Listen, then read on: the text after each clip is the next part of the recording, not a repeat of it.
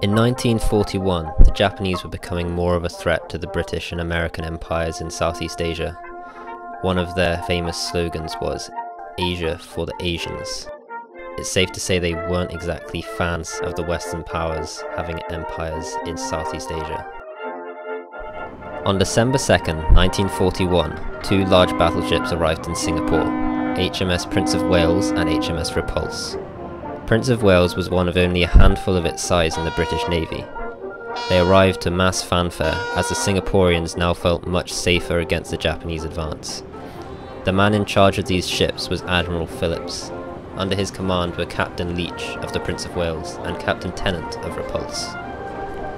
On the 4th of December, Phillips flew over to Manila to meet with American General Douglas MacArthur and Admiral Hart. He needed to convince Hart to send 8 American destroyers to help protect Singapore. I believe he also knew that this would implicate American lives in any attack on Singapore, which might force the US to join the war. On the 6th, an American officer interrupts their meeting to break important news. A convoy of Japanese ships has been spotted near Malaya. Hart agrees to send 4 destroyers, which sailed to Singapore at once. Repulse, which had sailed down to Darwin on the 5th, was immediately recalled back to Singapore, and Phillips left in a hurry and arrived back in Singapore early on the morning of the 7th of December. The 8th of December, a day that will live in infamy. The Japanese launch a large-scale coordinated attack across the Pacific. At 0025 hours, they land in Kota Baru, northern Malaya. At 0155 hours, they attack Pearl Harbor Naval Base in Hawaii.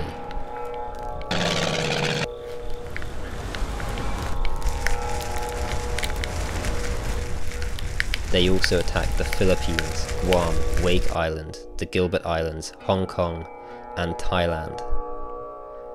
At 0400 hours, they fly over Singapore.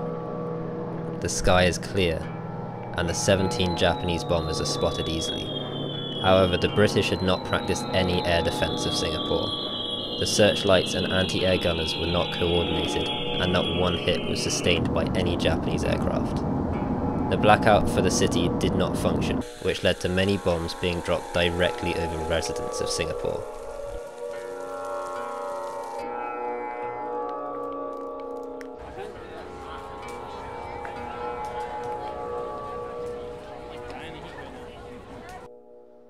I can remember quite clearly various areas of the dockyard blacking out whilst others remained fully lit. As one area was blacked out, so another would be switched on, and this continued for a considerable time, during which people were forever running hither and thither, presumably looking for some sort of shelter.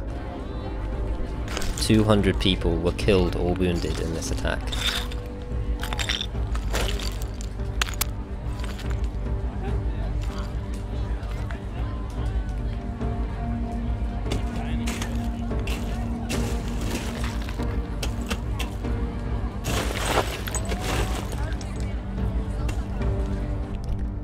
By midday, the Admiralty in Britain were aware of the attack and asked Phillips what his plan of action was. At 12:30, Phillips held a meeting aboard Prince of Wales, where he announced that HMS Prince of Wales, Repulse, Express, Electra, Tenedos, and the Australian ship HMAS Vampire would sail for northern Siam or Thailand to catch the Japanese by surprise that evening. The captains of Vampire and Tenedos were surprised that their World War I ships were even considered for such serious action. On the afternoon of the 9th of December, 3 Japanese planes were spotted in the distance. The element of surprise had been lost. During the night, a flare was spotted rising above the ocean. Admiral Phillips made the decision to turn back, not knowing how many Japanese ships could be just a few miles away, and knowing that Britain's navy was thin in this area. He was then made aware of an attack in Kuantan, which was en route back to Singapore. So he diverted course to investigate.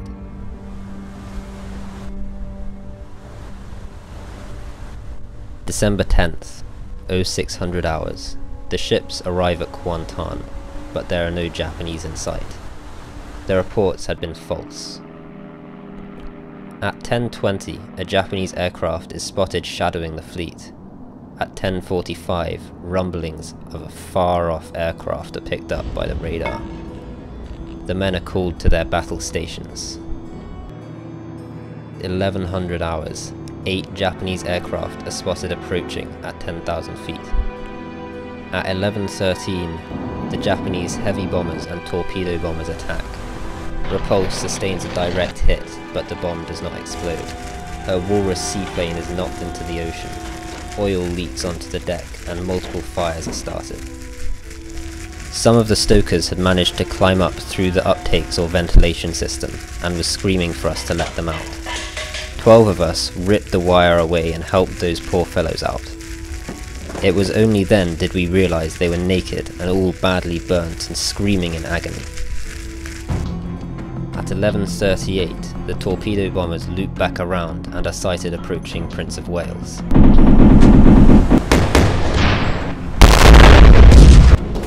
At 11:44, the Prince of Wales sustains 2 torpedo hits, which damage her propeller shaft, causing steering to fail.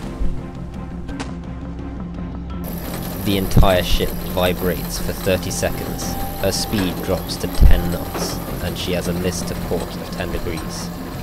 Many of her anti-air guns are now without power. At 1200 hours, the planes leave, and there is a lull for 20 minutes. At 12:10, the Prince of Wales hoists the out-of-control flag. At 12:20, Prince of Wales spots a large formation of aircraft approaching to the east. The planes split into 3 groups, although it appears as if there were only 2. The first group heads for Prince of Wales, although some turn away at the last minute to attack Repulse. Only 2 of the starboard side anti-air guns were working, and the ship was hit by 4 torpedoes which caused it to jump sideways. The fuel tank was ruptured. 18,000 tons of water and diesel flood into the ship. The propeller shaft was bent inwards, causing the turbines in 3 of the 4 engine rooms to stop working. Only 2 of the 8 dynamos were now powering the entire ship. This happened in 5 minutes. Repulse is attacked from all sides. It's impossible for her to avoid being hit, although Captain Tennant manages to avoid 8 torpedoes through clever manoeuvring. Only 1 hit was sustained. The damage was controlled by counter-flooding on the other side. At 12:23, the third formation attacked Repulse. 6 attacked the starboard side, and 3 attacked the port side. 2 planes flew directly over her, and they were both shot down. All 3 torpedoes from her port side hit, and 1 from the starboard side hit. The rudder is jammed, and she begins to list 7, 9, and then 12 degrees to port. At 12:27, Captain Tennant comes over the speakers. "All hands on deck, prepare to abandon ship. God be with you." The crew ran up the sloping deck and had to slide down the hull of the ship as she keeled over. Those who ran down the deck were crushed by the superstructure, or pulled underwater by the suction created by the sinking ship. Many of those down in the bowels of the ship didn't hear the call for abandon ship, and had to figure it out by themselves. 16-year-old boy seaman Hayden had to make a dramatic escape. The fact that I was a messenger had taught me all the shortcuts around the ship, and I scrambled up an escape pipe wide enough to take only 1 person at a time. The door was above me at about 45 degrees. The only way I could reach up to it was to recruit the aid of the one below me to give me a push. Unfortunately, having done so, he lost his footing and fell back, taking another dozen with him. Within 11 minutes of the first torpedo hit, Repulse had sunk. Electra and Vampire came to pick up the survivors. At 12:41, 8 more heavy bombers were spotted by Prince of Wales. They flew over at 9,000 feet, dropping their 500-kilogram bombs. 1 hit the port side and pierced the deck. It exploded in the armour deck, which caused the cinema flat to be crushed. The cinema flat was being used to house the wounded. 200 to 300 men were in there. HMS Express came alongside to take on the wounded.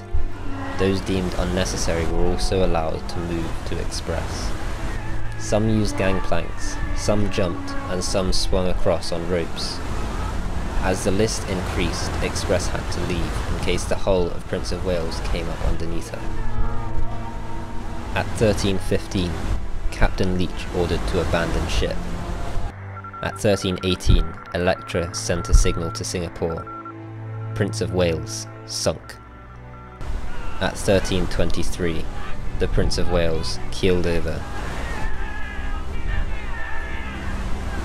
At 1600 hours, the final survivor was picked up by Electra. 2,081 men were rescued, including Captain Tennant. Captain Leach and Admiral Phillips went down with their ship. The doctors aboard the other ships were overwhelmed by patients, most of whom could not be saved and were only given morphine. The whole deck was covered with exhausted men. It was difficult to recognize anybody because of all the oil. It took only 99 minutes from the first hit at 11:44 for Britain's naval defence in the Pacific to be destroyed. At no point did any ship in the convoy request air support from Singapore.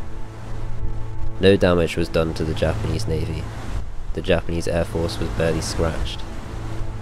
The survivors were to be taken back to Singapore to heal up. For them, the journey ahead will be tough. Without the capital ships, the defence of Singapore and Malaya would become much more difficult.